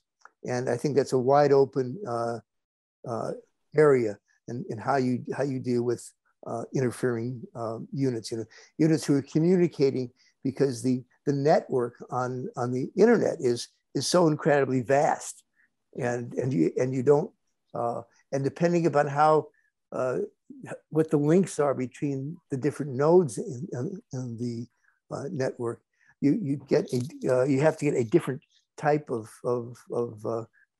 inference, and a lot of work has to be done there.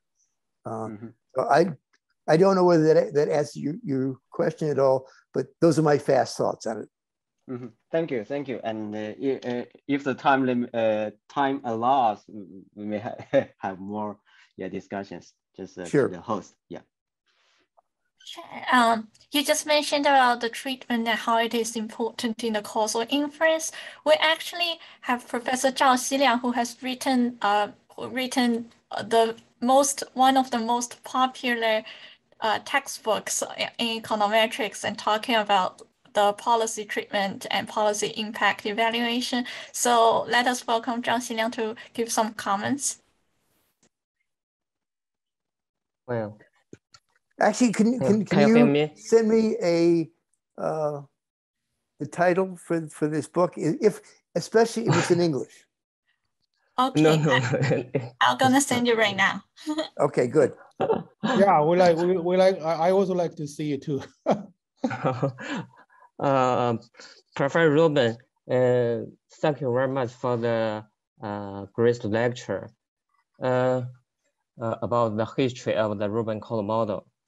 Rubin causal model is actually the basis for causal inference in empirical economics. Economics usually use random control trial and natural experiment trying to identify causal effects in economics, especially in labor economics, which is called the credible revolution in empirical economics by Angrist. Especially Rubin causal model is especially suited to do policy evaluation in economics. After implementing a government policy, governments usually want to know the effects of the policy. Yes. So Rubin causal model played a great role in those kinds of research questions. Rubin causal model can help frame the research question and make the evaluation. However, there is another kind of problem in economics. That is, we saw economic phenomena, and we want to find out the causes of the phenomena or the problem. For example, in 2008, it happened the world economic crisis. So economics want to know what's the reason caused this crisis. So in this case, I have a question for Rubin, is that how Rubin causal model play a role in solve those kind of problems? This is just like another direction from policy evaluation is from manipulation to find out the causal effects. And this problem is try to reverse.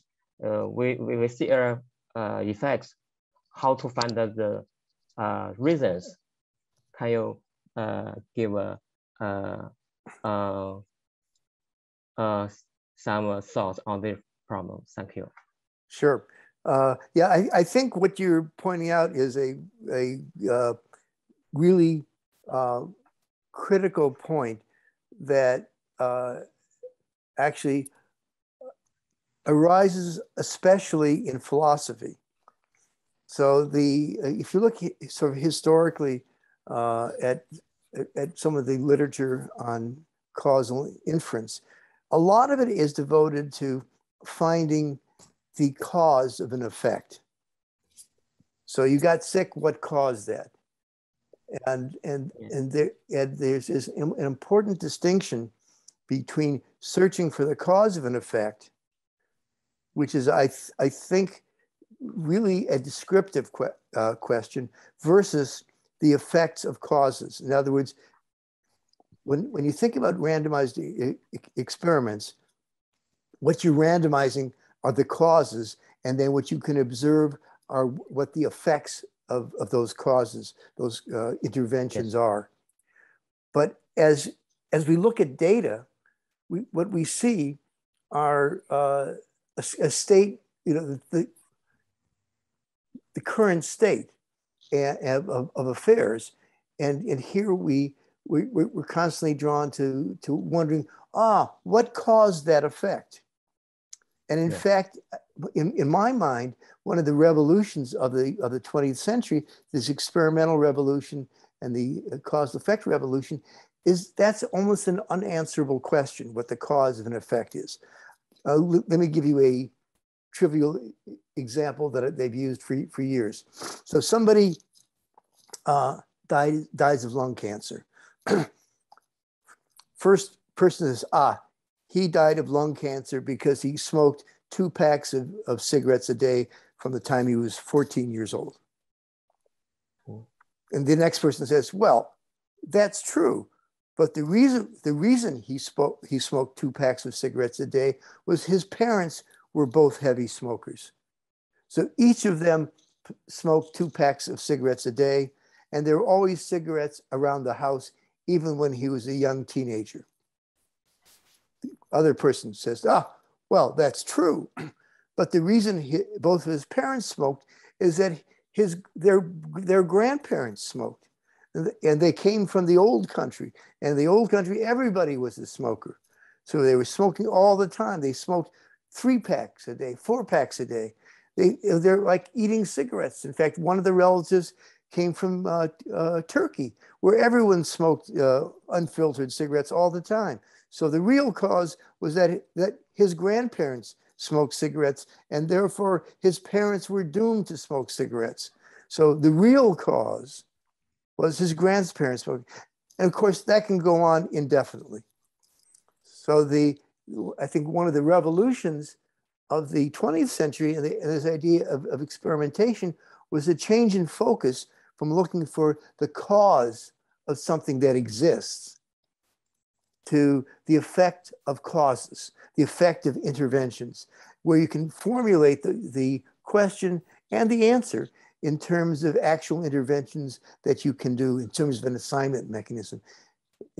Ideally a randomized assignment so that it's unconfounded, or some other. But these other questions, the effects, the causes of effects of things, is descriptive.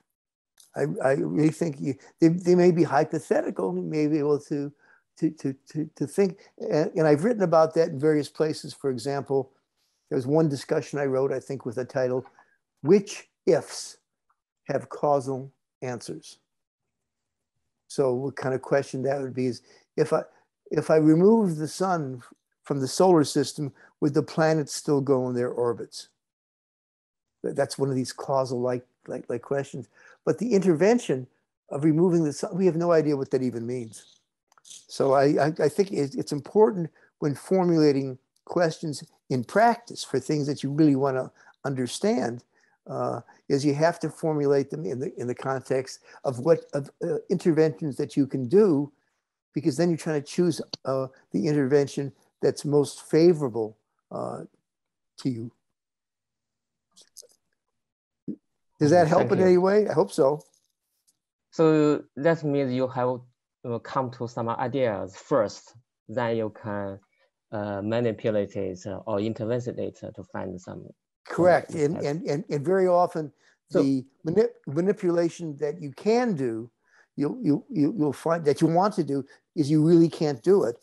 And then I think the focus should turn to interventions that you can do. Because if you're a practical person, why should you spend time thinking about something you can't do? Right? It's like saying, if I live to 2,000 years old, when I'm 1,000 years old, I will start the study of medicine. Well, I mean, why spend time thinking about that? You're not going to live to 1,000 years old. So why have a debate with other people on what you're going to do when you're 1,000 years old? It's not worth the effort.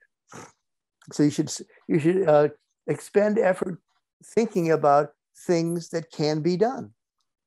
Maybe that's too applied for some philosophers, but I guess I've come to the conclusion that people spend too much time worrying about things that they can't change. Okay, thank you. Okay, we actually have also a few questions from the audience that they want to hear Professor Rubin's comments. Then we'll first answer the audience questions, and then we'll come back to discussion if we have more time. Would that be fine? That's Perfect. fine. Okay, so the first question is, what's your opinion about the future development of the potential outcome framework? What's your expectation? Well, my expectation is it's the correct basic framework, but there are all sorts of aspects of the real world that it hasn't been modified to address. So, for example, this idea that Andrew talked about of precision medicine, I think is an important one, because the role of covariates, I think, is underappreciated there. Because if you do randomized experiments, one attitude used to be you should pretty much ignore covariates. You should do large, simple trials, for example. And I think that's wrong, because in order to do anything precise, what being precise means, at least to me, is to be able to condition on more and more descriptors of individuals. And so the idea there is you can't just do large, simple trials. And actually, I'd be interested in hearing what Andrew has to say about that, because certainly there's been an emphasis in recent years on doing just large, simple experiments where you don't worry about enforcing balance on many covariates. The simple refers to just complete randomization, because the basic theory of Fisher and Neyman is averaging over everything. But when you actually going down to making decisions, the decisions have to be very conditional. Andrew, what do you have to say about that? Well, I think I will probably wait because the audience probably want to hear from you. Okay. And now, if the time allow, I will say a few words. Okay, fine. So my basic answer is that even in design, we now have the computational tools to make designs far more precise than can be achieved just by complete randomization. And an important aspect of that is this idea of re-randomization. So you look at zillions of possible randomized allocations, and then you have measures of merit, like the difference between covariate distributions in the treatment group and the control group, and you throw out all bad allocations by using the computer to do that for you. And the resulting distributions that you're using are not the simple T distributions and F distributions and chi-squared distributions, because this throwing out bad randomizations means you're truncating those distributions. And so the distributions are complex mixtures of truncated distributions, even asymptotically. And so using this general framework of potential outcomes, the Rubin causal model, then you can try to use the power of modern computing to do the really tedious job of throwing out bad allocations. But you first have to define bad allocations, and bad allocations will be defined in terms of covariate distributions and multivariate covariate distributions that are really tedious to compute. But that's what computers are great at doing these really tedious computations. They're terrible at thinking. Yeah, I agree. I think the re-randomization could be a potential future research area. But on the other hand, I think the re-randomization can solve the bias, some bias issues. But on the other hand, they create some difficulty in analysis because of you throw out some data and then you have to adjust for it. I know you have done some work in that, but yes. I think, but when the data structure complicated, so they are going to complicate analysis further. Like if you have, let's say, longitudinal data, and then if you have a missing data in your outcomes, and then you have a delay in collect outcomes. So I'm kind of worried about that part. To say maybe the outcome is survival time. So you can't just wait until they die. That's too long. So you, but I think, but the idea is, I like the idea of randomization, but just need to think both the design issue and analysis issue, how to balance those two. Yes, and when I think about why this re-randomization has become a more recent idea, is again, I said this briefly in the talk. I mean, Fisher would throw out an obviously bad randomized allocation. You know, he would never live with one where all the good plants got one treatment and all the bad plants got the other treatment. In fact, that's why he invented the analysis of covariance in 1935. I think he invented it. He had an experiment where, according to the complete randomization, the tea bushes in India, you know, all the bushes with low yield in the previous year were assigned one treatment, and the ones with good yield the previous year got assigned the other treatment. And so he said, oh, we have to adjust for that using the analysis of covariance. But because he never wrote down details, actually that's a paper where he made some mistakes. Not mathematical mistakes, but mental mistakes. Fundamental thinking about, And I think the reason why he made those mistakes is he wasn't using Neyman's notation for these intermediate potential outcomes, which he was saying should be adjusted for. Okay, thank you. This is really, really helpful, especially in regards to the hot topic of Riemann normalization recently. It's being discussed a lot, so it's very helpful to hear your comments. So the next question is from Deng Wu from Waseda University. He was asking, now the COVID-19 pandemic is getting down worldwide.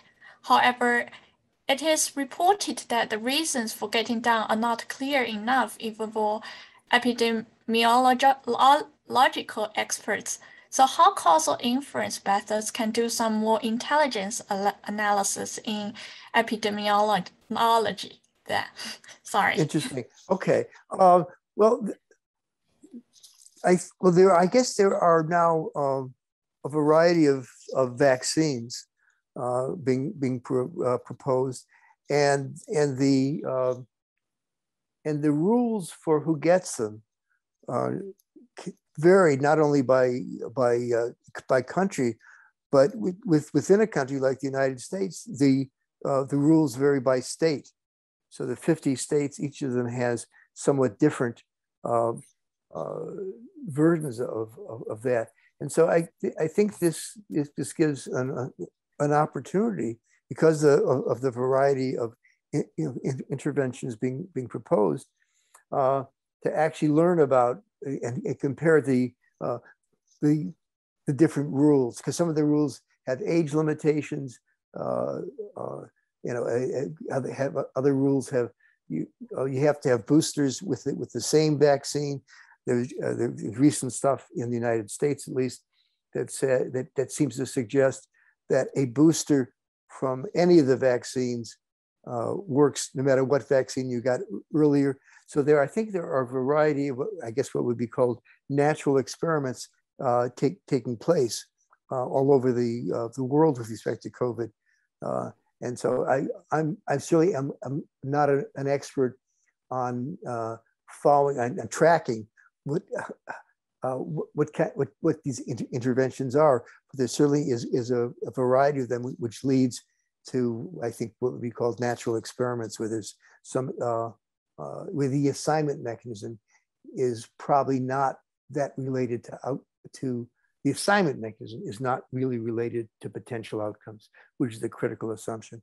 I think realizing that that's the assumption, that's the critical assumption to do inference in natural experiments is really a critical idea to keep in mind. I hope that answers. Okay, so the next question from the audience is from He Youwei. His question is the output set of causality included in the correlation output set, or vice versa? What are their relationships? Would you read that again? Okay. I think I understood the words, but I may not have understood the big idea. So read it again, please. Is the output set of causality included in the correlation output set, or vice versa? What are their relationships? Output set. So I guess by output set, that terminology is not familiar to me. But I assume what it means is the output set, meaning the scientific conclusions that are reached at the end of a causal analysis. Is that how I should interpret that? I was wondering if it is outcome set. Does the outcome set mean that the phrase outcome set? I don't think it's outcome set, output set. I think probably this person is from computer science. So the computer think about input, output. So this is the output. So that means the results probably are right down. So he talk about if I interpret correctly, is if you do the causal inference, you get the results, and then you do the correlation analysis, you get results. How those results, what's the relationship between those two results? Is that right? But maybe I suggest the organizer move on to next questions. I think I say a few others. So if you want to rephrase that in the comments, so please do. That'd be fine. Yeah. Yeah. That will be helpful. So the next question is that, do you think causal learning has the potential to be applied in more complex control problems like robotic arm control? If that, how to apply causal learning to the high dimension space? Okay, so first with respect to the high dimensional space, I think that when you're dealing with a high dimensional space, the first thing to do is to understand Euclidean geometry, and because there are many sort of examples where people think that if you have a high dimensional covariance, that creates complications. Well, in some sense, it does. If you look at the Euclidean space and you understand eigenvectors and eigenvalues, if you have a high dimensional space of covariates, but only a few treatments, then what happens automatically is, after looking at the first principal components, there are no difference in the lower principal components. So you don't have to worry about balancing things that are already balanced. So it doesn't create the same kind of problem as if you have a high dimensional outcome space, which leads to like multiple comparisons problems when trying to look at p-values or significance levels. So I'm the little bit that I know about the work being done in sort of more the machine learning, computer science, is it starts with something that's not a complication. You know, so worrying about eigenspaces where there's no difference. Because, if you have high dimensional covariates and you sort of ordered them, ranked them in importance, and then you look at the eigenstructure, you find out in the unimportant spaces there are no differences. Now that's because you don't have enough units, but still you don't have to. I mean, mechanically, it's not an issue to be worried about. I hope that addressed the question to some extent, at least. Thank you. I think it will be helpful for him too. Okay, so then the next question is that if potential outcome framework has same function in causal explainable AI with SCM, I think he means SCM, structural causal model. Okay. And so read the sentence, read the question again, please. If potential outcome framework have the same function in causal explainable AI with structural causal model. Well, I think he's comparing with POM with SCM. The structural causal model. I mean, I don't really understand what those words mean. I mean, if you have the question that you're addressing formulated in terms of potential outcomes, then the next step is to design a study to try to address that causal question, and the study will obviously depend upon whether it's randomized, depending on the assignment mechanism. You know, what are you just observing observational data? Are you actually doing an experiment? And depending upon which of those you're doing, the method of analysis will follow from the design that you used. I basically like Bayesian models. I think Bayesian models are where everything's a random variable, are the right way to derive statistics. I think the fundamental way to do a basic analysis is to use the basic idea, the essential idea of Fisher basing it on the randomization distribution, or a hypothetical distribution if you didn't do a randomized experiment. That's the first step.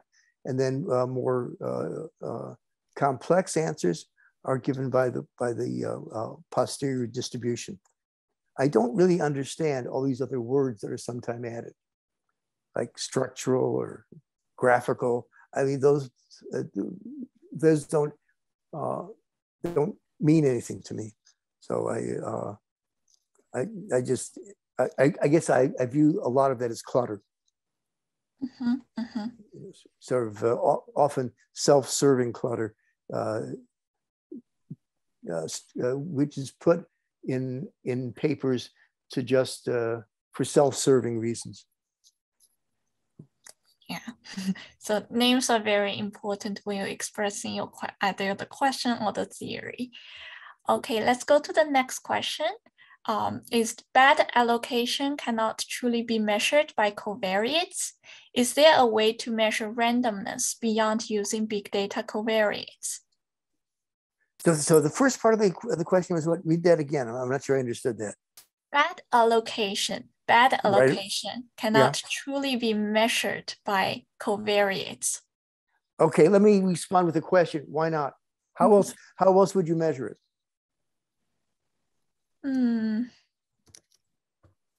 And he was asking, is there a way to measure randomness beyond using big data covariates? I mean, I don't think so, because randomness refers to a property of what you did. You did random allocation, and everything's an approximation. I mean, how do you draw random numbers? In the old days, you took out rand table of random numbers and grabbed a haphazard graduate student, asked him to close his eyes, turn to a page in the rand table of random numbers, and put his finger down. Well, if you looked at which pages were drawn, a random page was always in the middle. It was never the first page or the last page. Similarly, the number that was drawn on a particular page was never at the very top or the very bottom or in some corner. So random was always, sort of uniform in some sense, but you have to describe the process by which it's done, and then it's a mathematical assumption after that.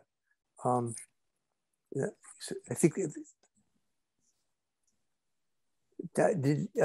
I'm not sure I addressed at all the end of that question. Could you read the end again? The it has to do with correlation. The end is there a way to measure randomness beyond using big data covariates? No, because randomness, again, is a property of a procedure, which is all hypothetical. It's a mathematical structure. And the way there should be certain implications of a mathematical process, which are mathematical, which are from covariates. If I have no covariates at all, how do I even assess where something looks random? Sure.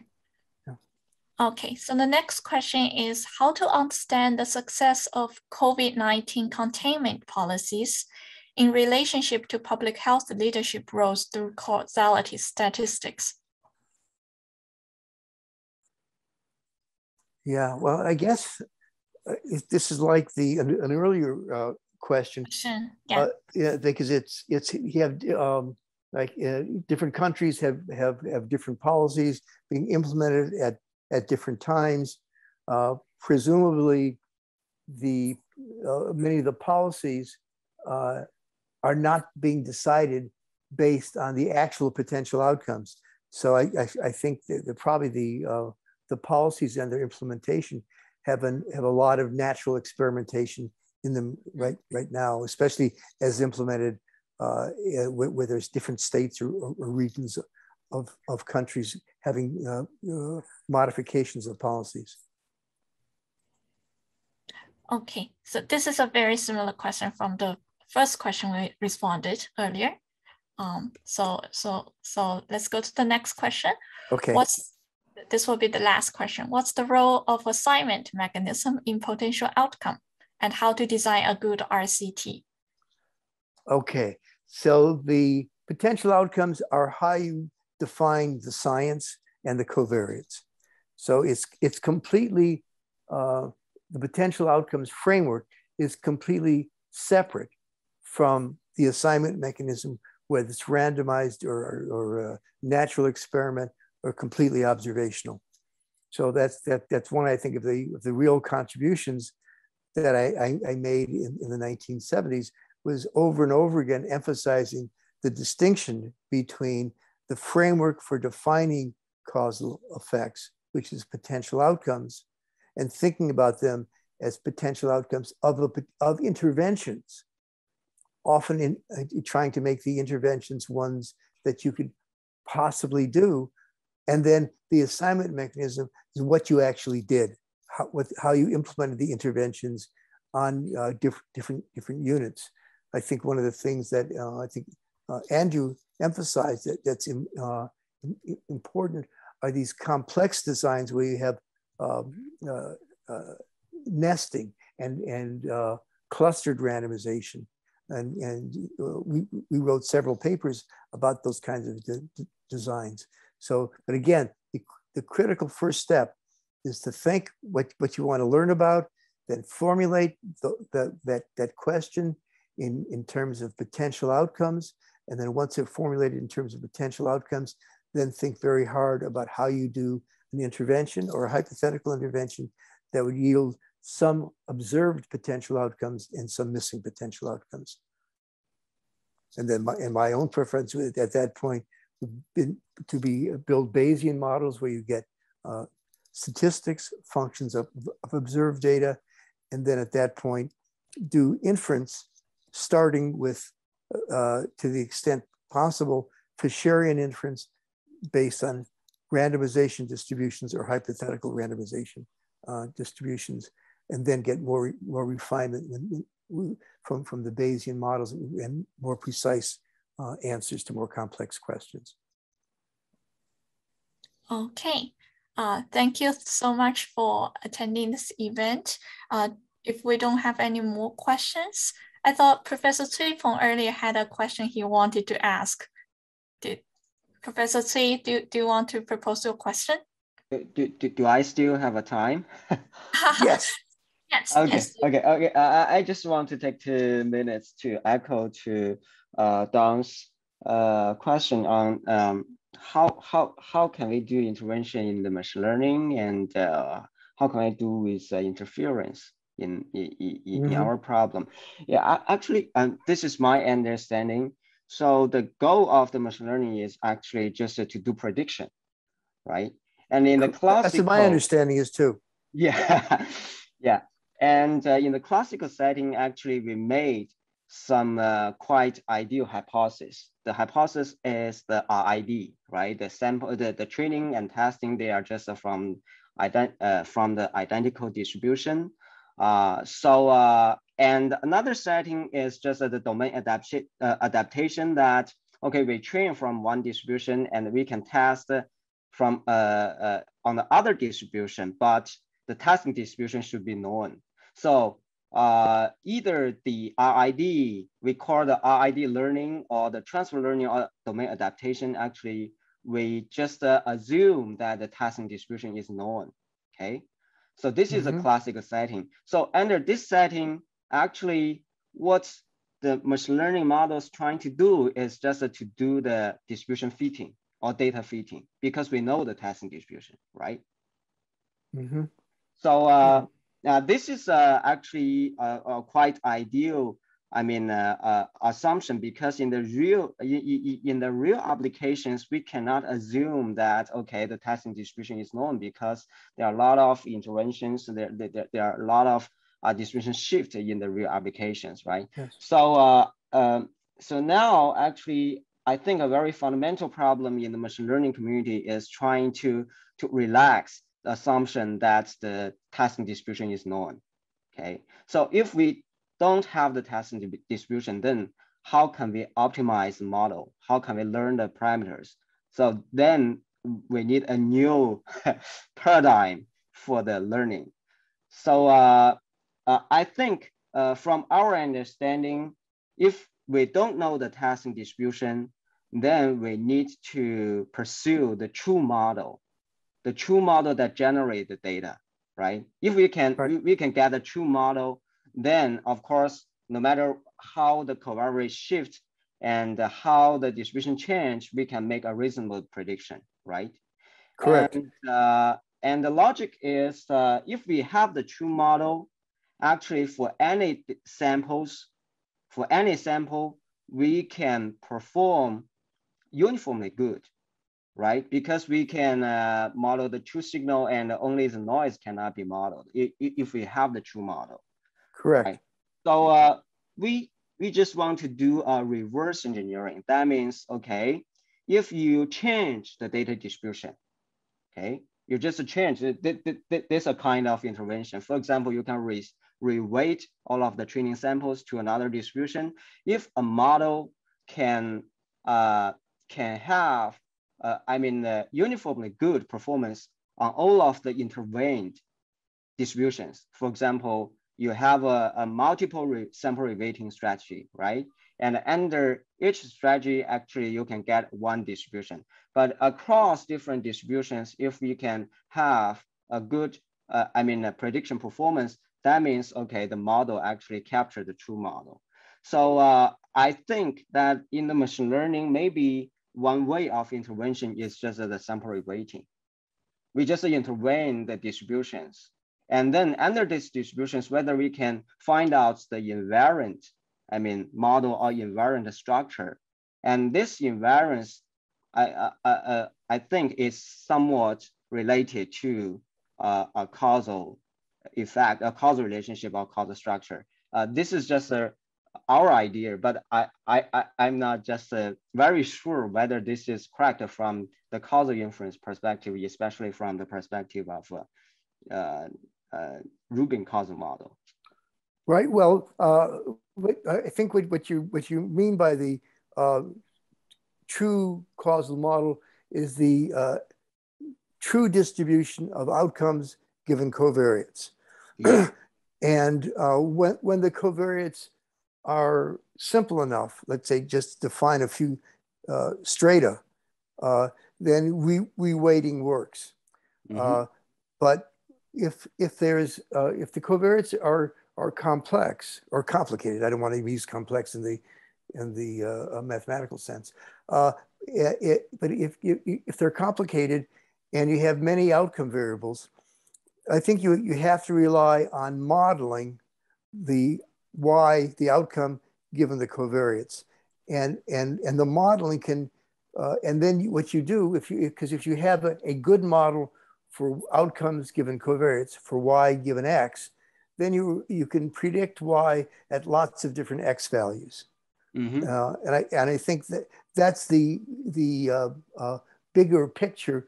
Whereas weighting is you have to have the continuous version of weighting to have the general idea correctly formulated. Mm-hmm. So I think we're saying the same thing basically. Yeah. Although the words may be slightly different. Yeah. But there has been work done starting in the probably mid 1930s mm-hmm. in survey work. I think probably the work that's closest to the work that you're talking about in computer science is probably the work on missing data, because mm-hmm. here you'd worry about if the guys who are missing have very different covariate values, you know that you're relying on extrapolation. You're relying more and more on some hypothetical model. Mm-hmm. And the weighting, the idea of just weighting units only works when the support for the data are the same for the people who are observed and the people who are missing, or otherwise the imputation of the missing data won't be very good. So in fact, there's a 3-volume collection of books that were published around, I think, 1984 or 3 by the under the National Academy of Sciences, because there was a committee on handling missing data, and there are various authors to the 3 volumes. I think I'm one of the co-authors on one of the volumes, but a guy named William Maddow, Madow, with author on all. And I think it's an action because it's really the same problem you're discussing right now, except it was done in the context of large US surveys, mostly. Medical examination survey with 20 or 30,000 people. And because this was a design survey, it had certain structures that it had different sampling units for states, and it has a hierarchical level to it. So that literature, I think, is quite relevant, although not the techniques that are being used, because again, the techniques are far more simple-minded than the ones that can be used today. But I think it's worth looking at sort of its historical interest, and there probably are a variety of interesting ideas. Yeah, thank you very much. I think this is very constructive comments and inspiring. But just now the signal is not very good, so I will write an email to you, and could you please send the survey title to me, and I will refer to that. I will do so. Thank you very much. Thank you so much. So it's actually getting very late, almost like 11:18 in China. Oh yeah. I know you need time to grab lunch as well. Yes. So thank you so much for the wonderful talk. That we're very honored and very lucky to have you here tonight. And thank you all for the speakers, because I was reading the comments from the Bilibili, because this room is full. So we have a lot of outside broadcasting guests from the website of Bilibili, and they were commenting on how useful and how helpful those responses are. So I guess they contribute a lot to the knowledge, and we are very happy and learned a lot tonight. Right. I really appreciated the formal discussions and the informal questions. I think they were very helpful generally for trying to clarify these important ideas. Thanks again for the invitation. Okay, so last section, I'm gonna give a brief introduction about Professor Don's book. 1 second, okay.